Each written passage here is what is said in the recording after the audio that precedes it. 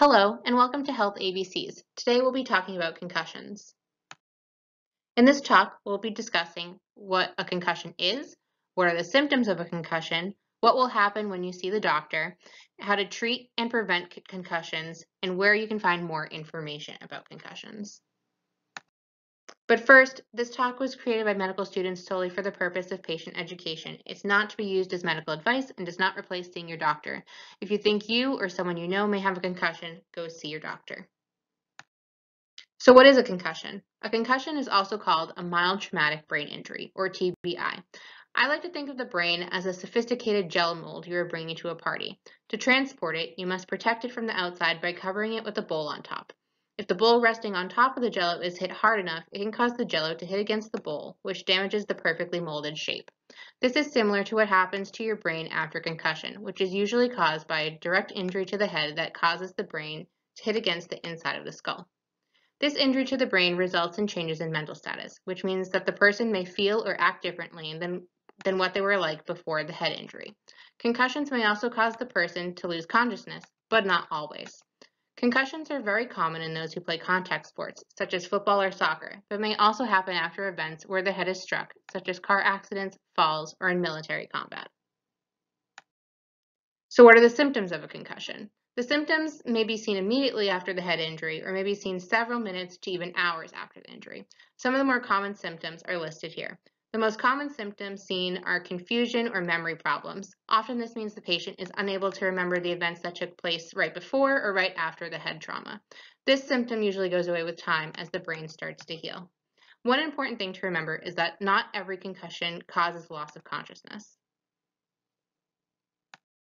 Symptoms such as worsening headache, severe vomiting, changes in vision, speech, or balance, new weakness in any part of the body, new lethargy, or difficulty waking up the patient may indicate that there is a more severe brain injury, such as a brain contusion, aka bruising of the brain, or a brain bleed.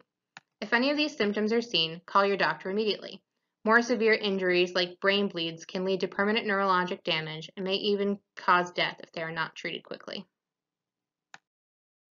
So what happens when you go see the doctor? When a patient comes to the emergency department after a head injury, there are some typical things that are done to see if the patient has a concussion or if they have a more severe injury. Expect your doctor to ask you questions such as, what happened leading up to the injury and what happened after the injury? Did you black out or lose consciousness? And what symptoms have you experienced since the injury? Your doctor will also ask you questions to help evaluate your memory and to assess if there are any problems with your speech or attention span. Your doctor will also perform a physical exam focusing on your brain and nerves and will test your balance and how you walk. Some doctors may want imaging of your brain, typically a CAT or a CT scan. This helps to see if there are any severe injuries to the brain. Depending on patient symptoms and findings on imaging, some patients may need to stay in the hospital to be observed. If the symptoms are not as severe and if there is someone who can take care of the patient, they may be sent home to be monitored. So how is a concussion treated? The only way to treat a concussion is with rest of both your body and your mind. Having a concussion increases the risk of further brain injury if there is another head injury soon after the concussion. To avoid this, patients should follow their doctor's advice to rest. After concussion, the patient should avoid physical activity and sports for at least 24 to 48 hours. To return to physical activity or sports, typically a return to play protocol is followed, which starts with the patient doing light aerobic exercise. If they can do these activities for 24 hours without concussion symptoms, they can move on to the next step, which is a sports-specific exercise, and so on. If the patient experiences worsening of concussion symptoms during these exercises, they must go back to the previous step. Similar to the return to play protocol, patients should also have a gradual return to learning. They should rest their mind for 24 to 48 hours, then slowly start activities that require concentration. When they are able to tolerate 30 to 45 minutes of this without worsening of symptoms, they are able to return to school or work.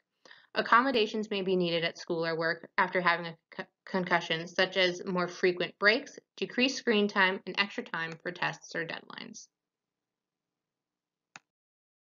So how do you prevent a concussion? Simple measures such as wearing a helmet when playing sports or riding a bike and wearing your seatbelt when in a car, as well as avoiding situations where falls can occur, can help prevent the injuries to your head that cause concussions.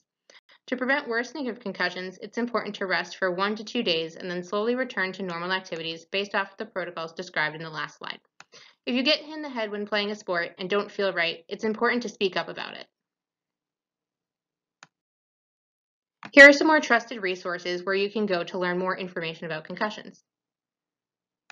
Thanks for watching, and be sure to check out the other videos on our channel.